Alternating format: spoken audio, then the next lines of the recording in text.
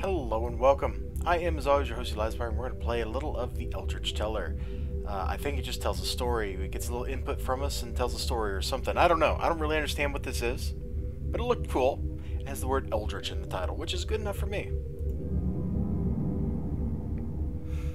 Being an indie game, I imagine this game's going to close itself.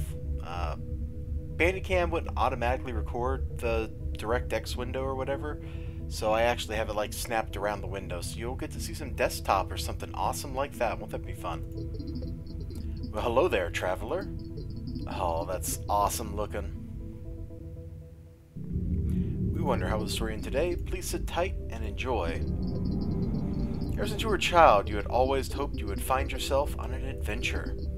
All the time, you never took into consideration that adventure could happen at any time. You've been awaiting an important call. A possibly life-changing call. Why does time feel like it stops to a crawl at these important moments? The phone begins to ring. Time to make a decision.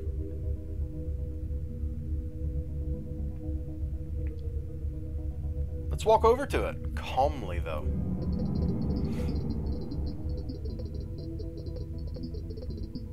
You may be waiting on an important call, but that doesn't mean you have to make a fool of yourself.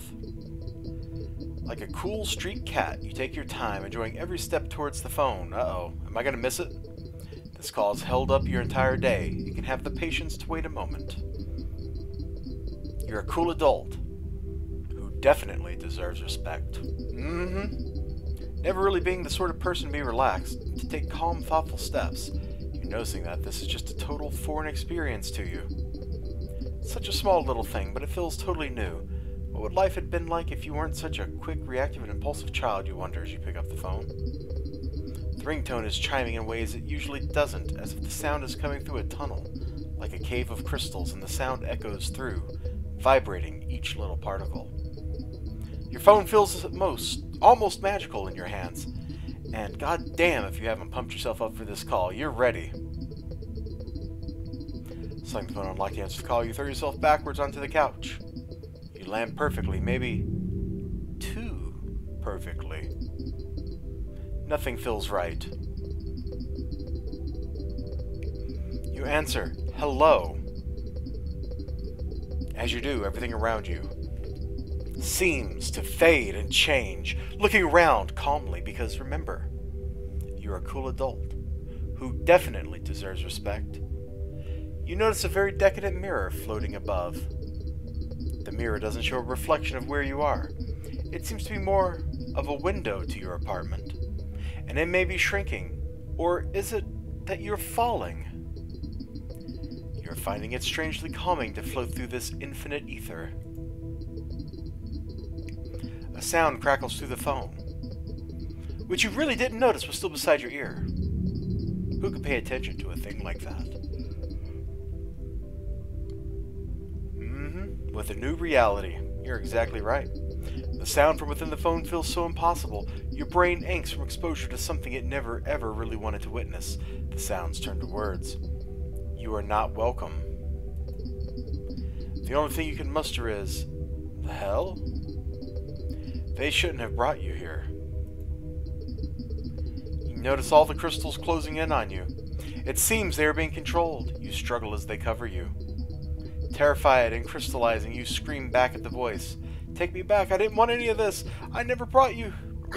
I never brought you here, echoed the voice around you as the crystals grow on your skin. A light engulfs you, and all surrounds you.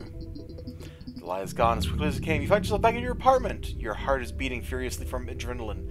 You feel a cold, strange chill in your hands. In your hands, you find a large crystal, encasing what was once your phone.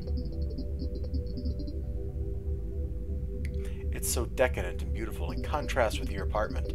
Inside it, you see a message frozen on the screen. We are sorry.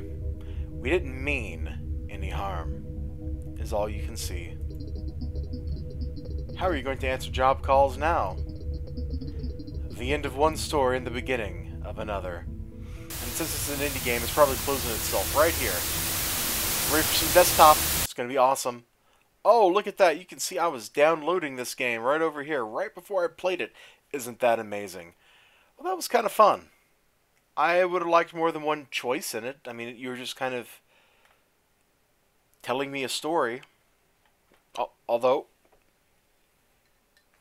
that's right in the name. It's the Eldritch Teller, not the Eldritch Clicky Clicky Fun Time. Well, that'll do us for this episode. I will see you all next time. Until then, you have a great day. And remember to hit like, comment, subscribe. Slick way I just added that right in at the end.